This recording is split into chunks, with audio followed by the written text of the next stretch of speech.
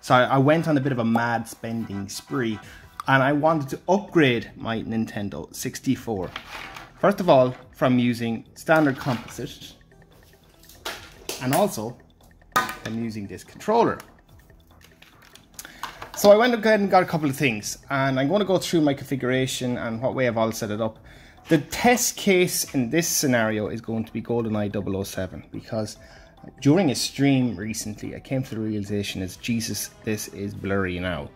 And now I know you can play this on the Nintendo Switch, but this is for folks really who want to play on original hardware. And I suppose to get the best image quality out of their original Nintendo 64. Bear in mind some scenarios here as well to be clear on. I have a PAL console, so this is specifically for PAL region consoles, the way I have this configured and set up. So a couple of things I went and invested in. First of all, I wanted to get new controls because I struggled with the stick, especially with FPS games, in particular GoldenEye. So I went ahead and got the Brawler 64. So let's start with that first before I go into any of the image quality and everything else, and I will do some comparisons as we get into the video.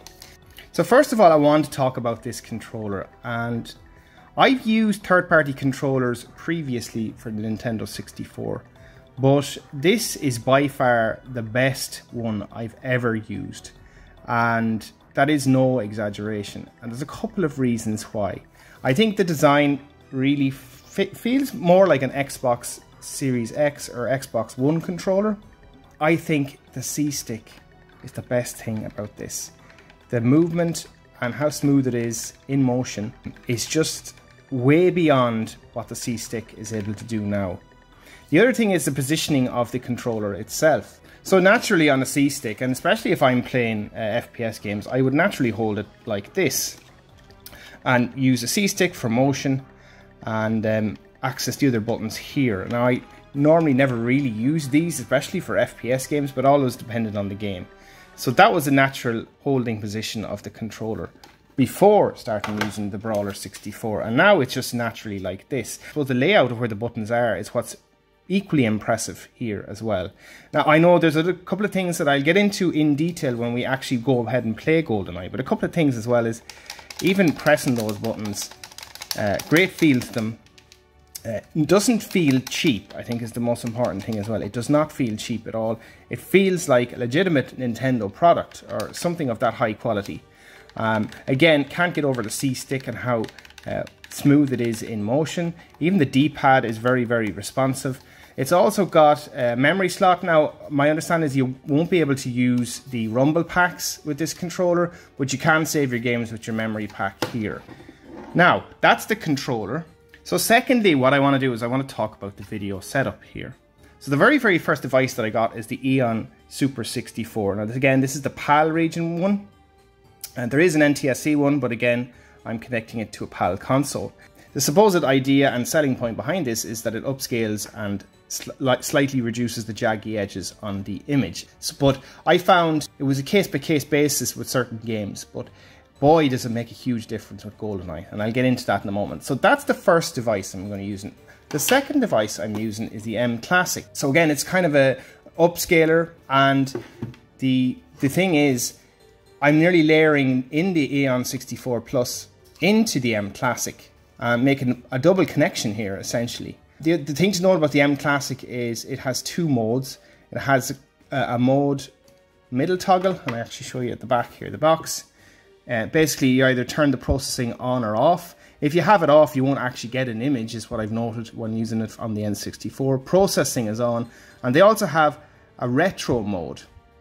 And what's in the retro mode is in fact it forces a 4:3 aspect ratio. So I found the best results was enabling the slick mode by toggling this button on, and setting this also to retro mode. So it keeps the 4:3 aspect ratio locked, and then it kind of adds the post-processing effects of both devices connected together.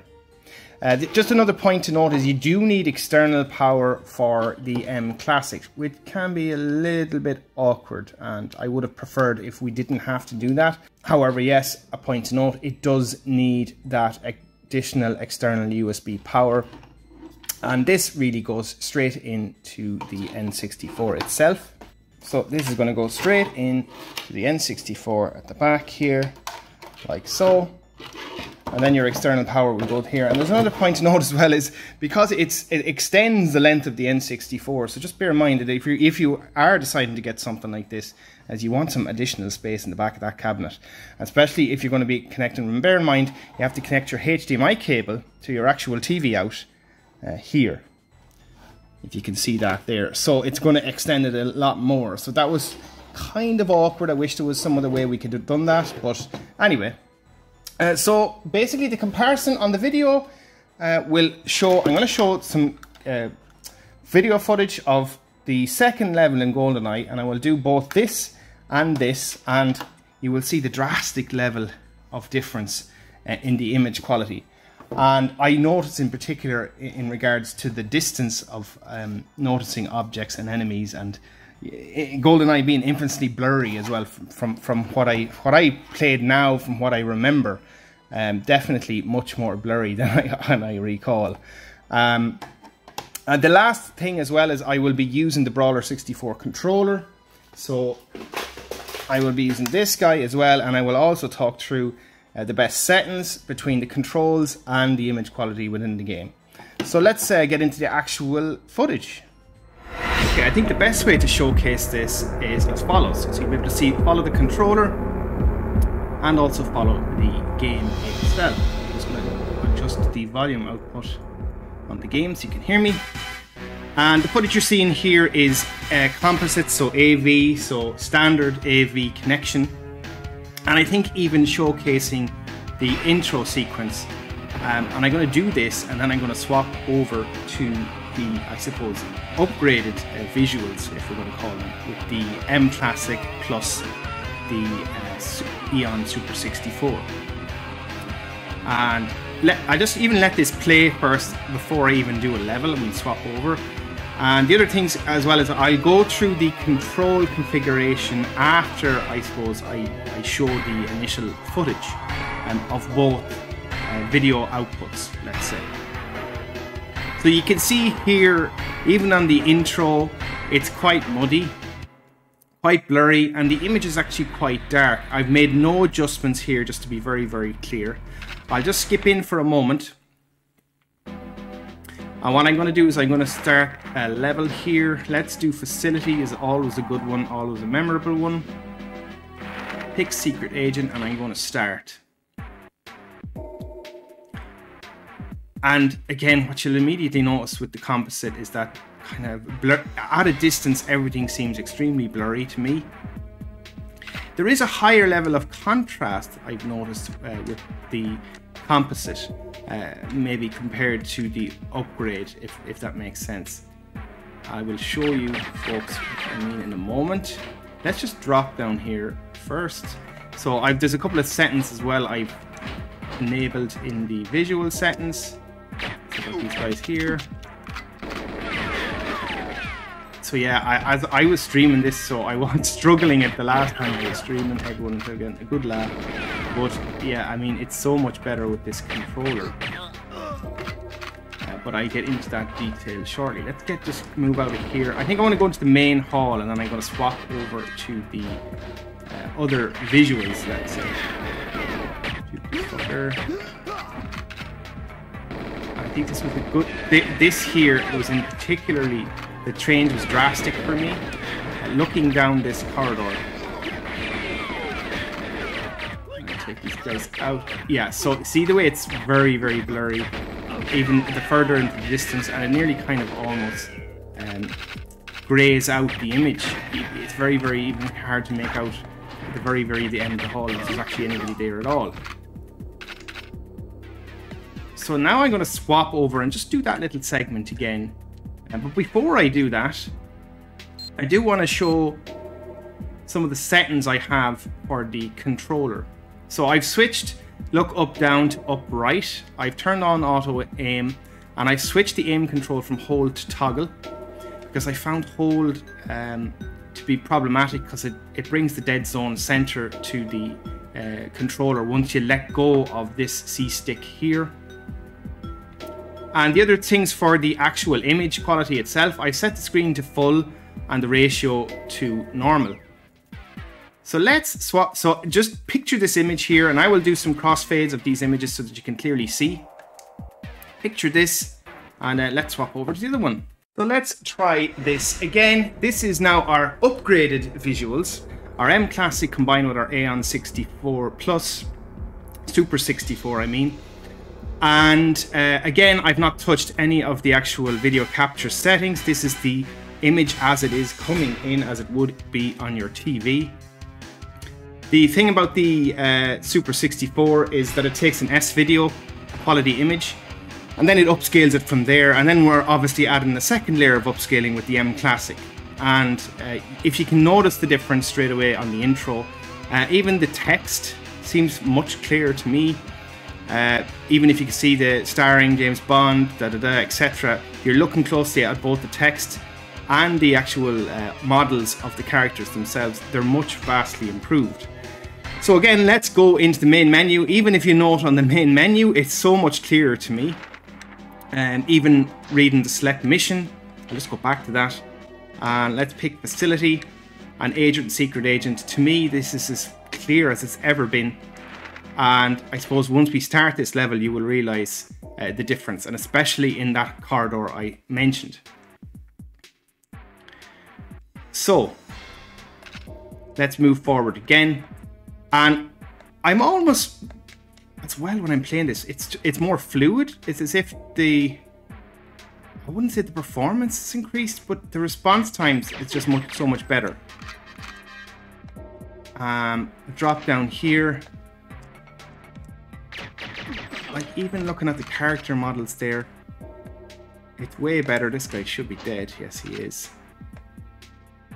And I always find this area in particular just showed me how good the quality was in regards to the image. Whoa, and I blew shit up there. What was that? I wish the smoke would go away. Let's grab the armor real quick. Smoke is still hanging around. But if you just look clearly at the distance, at the draw distance of the image, to me this seems so much clearer.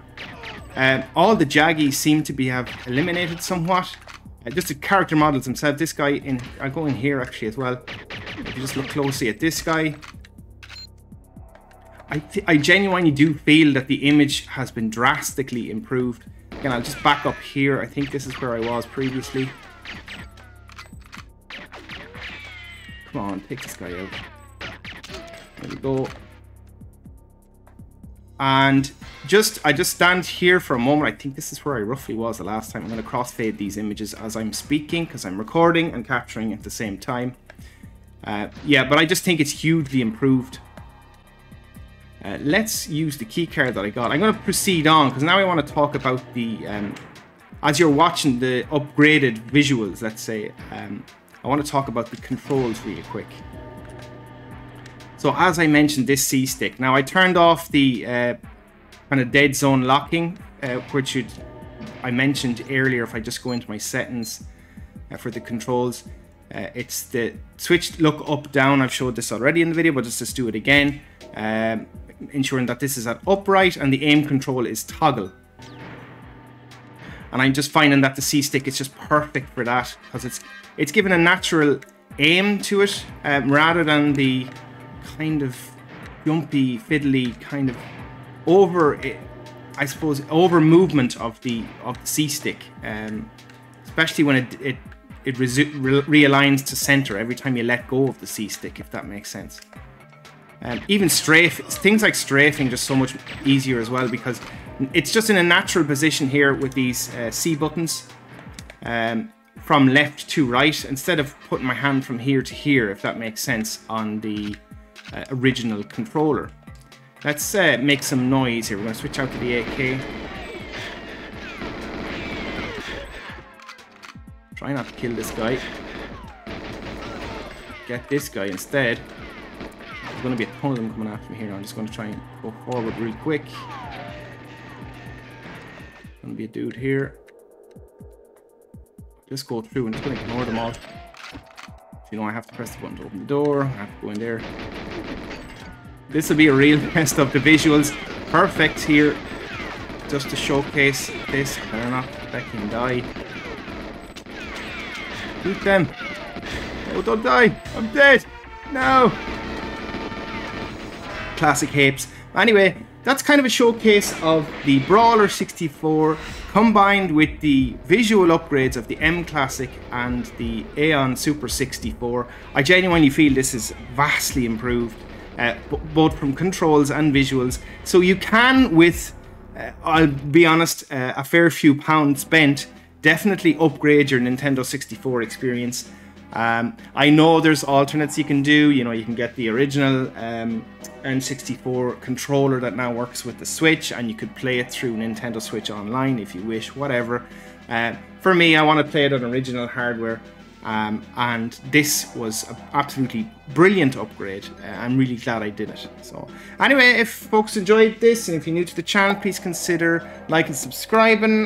Drop a comment down below, let me know what you think, and yeah, I'll talk to you soon. Thanks for watching, guys.